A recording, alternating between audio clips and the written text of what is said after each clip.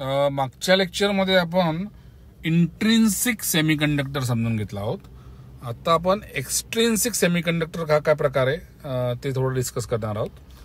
एक्सट्रिन्सिक हा जे नाव आहे, इंट्रिन्सिक याचा शब्द हा इंटरनलशी संबंधित आहे आणि एक्सट्रिन्सिक हा शब्द हा एक्सटर्नलशी संबंधित आहे. म्हणजे की electrical conductivity of a intrinsic semiconductor is very low at room temperature आणि hence no electronic devices can be fabricated using them.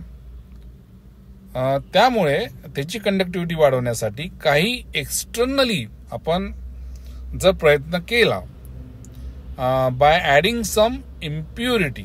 आता इम्प्युरिटी म्हणजे काय ते आपण सांगतो थोडक्यात, पण इम्प्युरिटी समजा काही ॲड केली जेणेकरून त्याची कंडक्टिव्हिटी वाढेल. ओके, म्हणजे ते इम्प्युरिटी आहे म्हणजे ते वाईटच आहे असं आपण शब्द, इम्प्युअर म्हणजे आपण अस्वच्छ अशा अर्थाने वापरतो, पण इम्प्युरिटी ही सेमीकंडक्टरच्या बाबतीत हेल्दी आहे, म्हणजे चांगली आहे. का तर त्याच्यामुळे त्याची जी कंडक्टिव्हिटी आहे सेमीकंडक्टरची ती वाढणार आहे.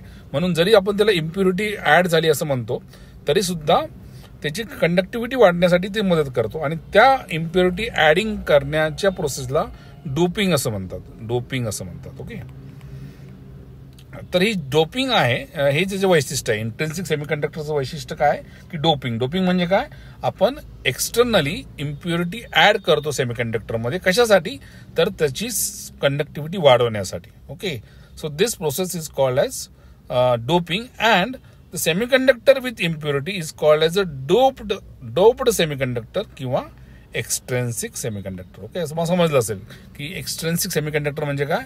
It is different from intrinsic semiconductor in the sense that you R adding impurity to the semiconductor, pure semiconductor, आणि hence it is called age एक्सट्रिन्सिक. Externally add केल्यामुळे त्याला एक्सट्रिन्सिक सेमीकंडक्टर असं म्हणतात.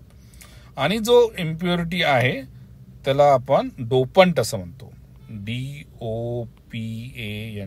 इम्प्युरिटीलाच आपण डोपंट शब्द वापरतो. आणि ज्या सेमीकंडक्टरमध्ये आपण ती इम्प्युरिटी ॲड करतो त्याला आपण होस्ट असा शब्द वापरतो.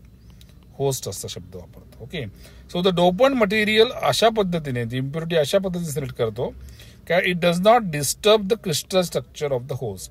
म्हणजे सेमीकंडक्टरचं क्रिस्टल स्ट्रक्चर डिस्टर्ब न होता ती आपण ॲड करतो. Okay, the size and the electronic configuration of that impurity किंवा dopant should be compatible with that of the host. म्हणजे ती कुठली इम्प्युरिटी ऍड करून चालत नाही. उदाहरणार्थ सिलिकॉन किंवा जर्मनियम हे जे प्युअर सेमीकंडक्टर्स आहे they can be doped with pentavalent 5 valency असलेले इम्प्युरिटी. म्हणजे उदाहरणार्थ फॉस्फरस किंवा आर्सेनिक किंवा अँटीमनी. फॉस्फरस, आर्सेनिक किंवा अँटीमनी हे जे इम्प्युरिटीज आहेत ज्याची व्हॅलन्सी 5 आहे, पेंटाव्हॅलंट इम्प्युरिटीज आहेत, त्या इम्प्युरिटीज आपण जर्मॅनियम किंवा सिलिकॉनला डोपिंग करण्यासाठी वापरतो. Okay, they can also be doped with ट्रायव्हॅलंट. म्हणजे 3 व्हॅलन्सी असलेल्या इम्प्युरिटीनी पण आपल्याला डोपिंग करता येतं.